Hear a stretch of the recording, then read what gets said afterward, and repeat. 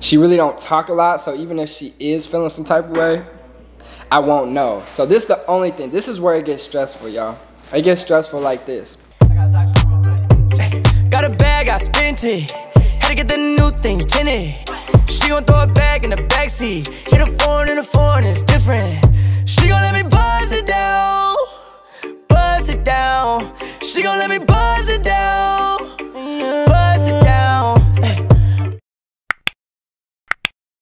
What's good, y'all? It's your boy JCook, and I'm back once again with another lit video. Yeah. Hey, man, say, man, hold up. Before we start this video, I just want to give, you know what I'm saying, y'all a little bit of appreciation, you know what I'm saying. I'm investing in not only myself, but in y'all. And I want to say thank you guys so much for staying along this journey, even with the terrible audio I have had. Okay. Every single video I've posted for the past literally 2 years, I've had at least a couple comments basically saying that I need to get a mic. You know what I'm saying? You guys want clearer audio, you want to be able to hear me better, and I want to say thank you guys so much for staying along this journey, because now, you know what I'm saying, we ain't slacking, baby. We ain't slizzity slacking. So I want to say I hope you guys are having a very wonderful quarantine. Today's Taco Tuesday, you know what I'm saying. We got a whole lot of little life advice and news to basically talk to you guys about. It's been a minute since I've did a sit down mukbang video and I've gave you guys like a little life update and maybe like some advice, you know what I'm saying. I want to start connecting with you guys a little bit more.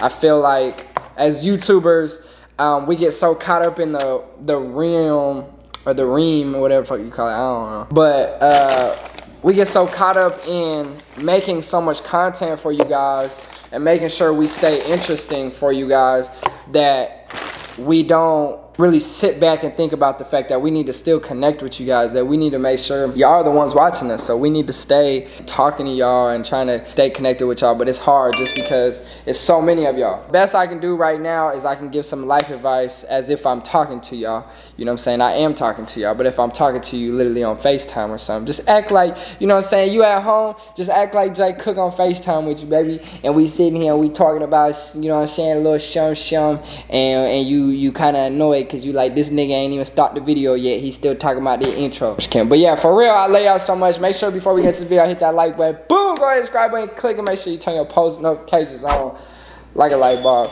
Y'all know what it is. Let me grab my drink real quick. I straight spaced that. Alright. Jordan was supposed to grab my packages. I'm using the new mic, so hopefully the audio, you know, when there's one video. Everybody, y'all remember that video? I don't know what video it was, but Jordan was like, somebody tell Justice he needs to invest. So look at me now, mama, I made it. So today what I got, you guys, I know you guys don't really care. I got a little bit of a taco situation going on. Like I said, it's Taco Tuesday. Today is actually my daughter's 1 month birthday. It's not really a birthday, but you know what I'm saying, that's a big moment for a newborn. Hit 1 month, you know what I'm saying? We healthy. She's smiling as always, and you know what I'm saying, just looking as beautiful as possible. So yeah, I do have a couple different topics that I'm gonna talk about today. I have one is about baby mama drama. Two is about, the next one is co-parenting, you know what I'm saying, how to co-parent and like the good and the bad about it, obviously. Other than that, I'm just gonna be talking, just random stuff. So basically, I do wanna say to start this video, you know, my baby mama started off, you know what I'm saying, pretty cool. And now, you know, I gotta tell y'all, she's still cool. Boom! Nah, but for real, I know a lot. So like, this is the thing. I'm gonna talk on this baby mama drama topic because a lot of people have been asking me, y'all like, how's the drama with y'all baby mama? Hey, can you hand me a napkin, please? How's the drama, you know what I'm saying, with your baby mama? Just because they expect that type of stuff. They like ask me like, are you stressed out about her? Yeah, like that. I will say this, y'all. Just because if you got a person that you had a baby with, right? Baby mama, baby daddy, whatever it is. When you are raising a child together, it's only been 1 month, you know what I'm saying? But technically it's been like 10 months, because you gotta think about it. When the female is pregnant, you still are going through, you're still trying to keep that relationship with that person. You know what I'm saying? You still gotta, especially if you're co-parenting, right? I was just talking to somebody, I'm like, I wonder if it's harder or easier to be with the person, you know what I'm saying, having a kid. And they said, like, no, like, honestly, you go one or two ways on both sides, because one is like, for example, in my case, I have to keep a relationship with my baby mama, whether I would like it or not, just because of the fact that I have my daughter, you know what I'm saying? So if my relationship with my baby mama isn't good, my relationship with my daughter is not going to be good, you know what I'm saying? Because then it gets complicated, and then you got, you know what I'm saying, deal with emotions and jealousy and stuff like that. So a lot of people have a tendency to think that since I am not with my baby mama, that it's actually easier to raise a child, right? So let me say this. I honestly am not in the other situation of being with somebody and raising a child, which I always dreamt of that actually happening, you know what I'm saying? I always thought that that was the way it was going to go, but obviously God has plans and works stuff out for a reason. But I will say I don't think it's easier by a landslide by any means, because there is still those emotions. Even if the girl isn't feeling no type of way, you still got to be worried about the fact that what if she does start feeling some type of way, you know what I'm saying? Spot on. We got another baby daddy right here that's got, well, he got two. Oh no. He got two baby mamas. Oh no. But it's okay. God work everything out for a reason. But yeah, so he's over here like every point I'm doing, he With my baby mama, in all reality, has been very much like cordial, you know what I'm saying? Really cool. She really don't talk a lot, so even if she is feeling some type of way, I won't know. So this is the only thing. This is where it gets stressful, y'all. It gets stressful like this.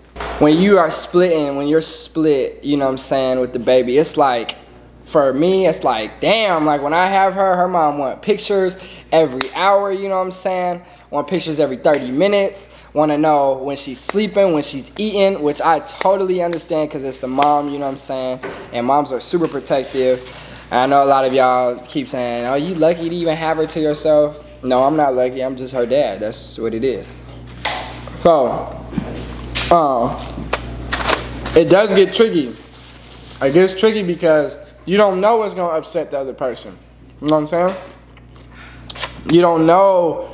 You might see something as being okay because you're the dad and you feel some type of, like you have your opinion. But then now, okay, the mom see you with that. Okay, now she, I don't want that happening. Same thing on my end. If I see something that her mom don't, that her mom do that I don't like, I'll let her know. She hasn't done that yet. But, so I will say, like, baby mama drama is really just like, I feel like the only time, there's two different ways for baby mama drama to start. And I'm praise all love to God and give all praise to God that I don't have no baby mama drama right now. Because I feel like I've been playing my part. But then again, just because you play your part don't mean that you won't have baby mama drama, right? I would say there's two different things. There's resentment and there's jealousy that will cause baby mama drama, you know what I'm saying? So, or baby daddy drama, whichever side it is. I'm speaking on a guy's perspective, right? If there's jealousy, it's gonna be complicated. Y'all gonna have some problems. If there's resentment, as in like, man, like, why aren't you doing this? Why aren't you doing that? Then there's gonna be some problems. Other than that, I really don't see any other way of like you having problems with like the father or mother of your child. Just a little bit of advice on my end. What I've experienced so far is if you got somebody and you're trying to keep that relationship solid, or try to keep as little as problems as possible, you gotta do that. You gotta do a couple of the things that you don't want to do. Like, you need to stay in contact with them. You need to send them pictures. You need to, even if you have a girlfriend or a boyfriend that you're interested in, you still need to be all, you know what I'm saying? He over there clapping.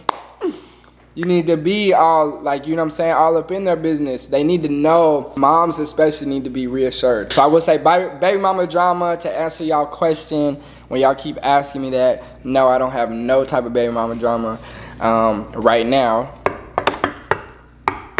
Luckily, cause I'm playing my part and I'm doing my job. A little life update. We got Mr. Young Reese is going ahead and dropping his Cartier frames. I see you. If I was in your place, I'd try me to. It's called Deja Vu. I know he's probably looking at me like, your Cartier frames, nigga, it's Deja Vu.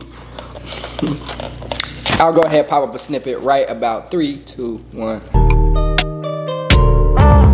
Cartier frames, I see you. If I was in your place, I'd try me too. Pull up with a couple like my name Lou. Do it so much, feel like deja vu. Rich stay where ain't nothing new. House on the hills, panoramic on the view.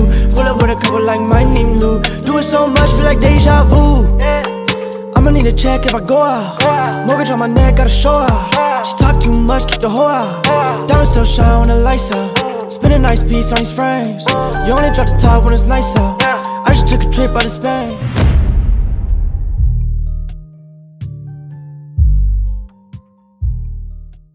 So, the struggles of being a dad, I want to talk about that. Basically, the struggles of being a dad are, I honestly wouldn't have expected. Okay, so like, for example, when I first found out I was having my daughter, I'm like, bet it's gonna be cake work, you know what I'm saying? Like, I've been around kids before. I can make a kid laugh. But when a kid can't laugh, when all a kid do is look at you and shit and eat and sleep, it's really hard to make them laugh. Not make them laugh, but it's really hard to be super entertaining and still be able to get stuff done. So I would say the struggles of a dad, we're gonna go ahead and break this down for y'all one time for the one time. First off, if you're co-parenting, I'm speaking from co-parenting points every time I talk about babies, okay? So don't think I'm speaking in relationship, because I'm not in a relationship and I don't even think I'm gonna be in one anytime soon. Boom! First off, number one struggle is we'll go ahead and do the struggles with when you don't have your daughter first. Struggles of when you don't have your daughter. You got to get everything done within that 2-3 day span that you don't have your child, right? Because when you do have your child, you can't do nothing. I can't do nothing, okay? I can't edit, because when I'm editing, I got my daughter right there staring at me, looking at me, and I'm looking at her, and I'm like, shit, I just want to hold you. And then they might look at you for like 15-20 minutes, and then all of a sudden they gonna start crying, and you gotta figure out what they crying about, right? Wait, I was talking about when you don't have your daughter. See, I'm all over the place, y'all. And I feel really uncomfortable that you guys are just sitting in here, just listening to me and not saying anything. I'm not even listening to you. They're just sitting in here, just listening to my mukbang. Well, if you're a real YouTuber, that wouldn't faze you. It doesn't. Alright, so why'd you say something about it? When you don't have your child, get everything done you can get. Because when you got them, you can't do nothing. Especially as newborns, I realize it takes a lot of self-care for them, because they can't do nothing. They can't wipe their ass. They can't feed themselves. They can't do nothing. So you can't get nothing done. So get it done when you don't have them. Another thing you need to do when you don't have a child, co-parenting, is make sure you're checking in with the mom or the dad, whichever one you aren't, and see how the baby's doing, because there's stuff that like you do as a parent that you don't think to like go tell, you know what I'm saying, your baby mama or your baby daddy, and you should, because everybody needs to be reassured, you know what I'm saying, whether you're the mom or the dad. So I check in every day. I check in every day, and I basically tell her, you know what I'm saying, like how she doing, how she sleep, how she eat, did she shit, did she piss, how many times, you know what I'm saying, all of the above. Oh, one last thing, trying to find someone, you know what I'm saying, while having a kid, okay, struggle. This is a struggle, okay? One thing I'm gonna put out there before I say this is I am not desperate, I'm not looking for love, you know what I'm saying? Obviously you guys see so much of my life that you've seen, you know what I'm saying, how my relationship started and how it ended with somebody. And that's not something I'm trying to go through again. So right now I'm not looking for, you know what I'm saying, love or whatever, but I definitely am single. So, you know what I'm saying? If Cupid shoot his arrow, bow, nigga, you can hit me. You can hit me. Hit me hard, nigga. Nah, but for real, trying to find a significant other while having a child is hard, just because while having a kid with somebody, right? So the one thing is, obviously I'm not with that person, but a lot of questions is when you just gotta, it just sucks because you gotta break down so much stuff that you didn't feel like you should have to break down or should even, not that it shouldn't matter, because it obviously matters, but it's just annoying that you gotta break everything down. This is why it's hard to find a significant other, right? They ask you, first question gonna be, oh, so what happened with you and your baby mama? Right, what happened with you and your baby daddy? Now you gotta break that down. The fact of, Jordan, can you please like go somewhere else, bro? Because you're distracting my whole video. It gets tough because when you're trying to find someone else, it's like, damn, like, I gotta break everything down to them, right? And then it's like, is this person even worth me telling all my business, every single detail about what's going on? Because I'm gonna be straight up with y'all. I've talked to, you know what I'm saying, a few. I've had conversation with a few. I'm not gonna sit here and act like I don't have no conversation with nobody. And it'll come like, I'll break everything down. I just told you all my business, and then come to find out the next day we fall off or you not interested no more. So then it was like, what was the point in me even breaking all this down for you to decide, is he worth it? Nah, yeah, no, I'm good. I'm like, well, damn, like, shit. Can you at least give me a heads up so I don't gotta break nothing down? But yeah, that's one of the struggles of like trying to find somebody. That's step number one. And then once you actually are get into it, which I haven't got past this point yet, is now you gotta figure out, you know what I'm saying, how to stay cordial. When I say cordial, I mean like, you know what I'm saying, mutual with not only your new partner, but also your baby mama or baby daddy. Gotta be cool. You damn near, they gotta be okay with it. I can't lie to y'all. So that's where it gets complicated. And you gotta make sure that that person, not only would you want that person in your life, but would you be okay with that person being around your son, your daughter, whoever it is? And do you feel like your baby mama or baby daddy is gonna be okay with that? So I don't know, like, I really don't know where this mukbang is going, y'all. Boy, if you don't get, and I don't know even where I went with it, but basically all I wanted to do is get on here and tell you guys a little updated status of how it is co-parenting, how it is being a dad. You know what I'm saying? Obviously you guys seen the 24 hours, so I wasn't gonna break down the steps of like taking care of a kid, you know what I'm saying? But it is a lot that goes into it. So if you guys are having a child or not, I know I've been getting a lot of like parent fans, you know what I'm saying? I've been getting a lot of like single moms, single dads, parents. Like my mom, they watch my mom. They cool with my mom, but they watch me, and it's like, well, damn, like, you feel me? I got the people that used to raise me when I was younger looking up to me now on what I'm doing. So it's like, it's crazy. But I would say, with all of this, everything going on, right, and all my day one supporters, it is hard because I know a lot of supporters come and go. But for those people that have been part of the family, you know what I'm saying, the Cook Gang, whatever y'all want to call it, since day one or even day two, you know what I'm saying, even if you came in halfway down, I want to say I've been feeling really blessed lately, and I've been trying to figure out what it is that I need to do to capitalize on what I got going on, you know what I'm saying? I feel like I'm put in a very, very good place right now. I have a nice crib, you know what I'm saying, I have a car, I have my daughter now, and I'm financially stable, and now it's to the point where it's like I need to figure out what's the next big step, you know what I'm saying? Obviously YouTube is always going to be there. I'm always going to be doing YouTube, no matter what. I'm never going to ease up on that, but I am trying to figure out what's like the next step, what's the next big thing. So honestly, if you guys have any ideas as to where I should invest my money, give me some ideas. Go ahead, comment down below. I might even just comment back to y'all and have like a little bit of conversation. But I love you guys so much. I hope you guys enjoyed this mukbang. I know it was kind of like all over the place, and I got to figure out which title I'm gonna come up with for the video. But I just want to say I want to start connecting with y'all a little bit more. I want to start doing giveaways. I want to start doing, you know what I'm saying, little stuff like that to get y'all feeling more engaged in my channel and myself. I know I already put out a lot of information out there, but I want to get more engaged with y'all. So I love y'all. Make sure we get this video to like at least 10,000 likes, you know what I'm saying. We get 10,000 likes, I'll go ahead and do a part 2, whatever it is that y'all want me to do a mukbang on. And other than that, I love y'all so much. Mama, we out this thing. Shawty, why you let me jump out the boat? Everything I just said was really real. I was drowning in your love, yeah. Now my head is well above the water, yeah. I ain't put no one above.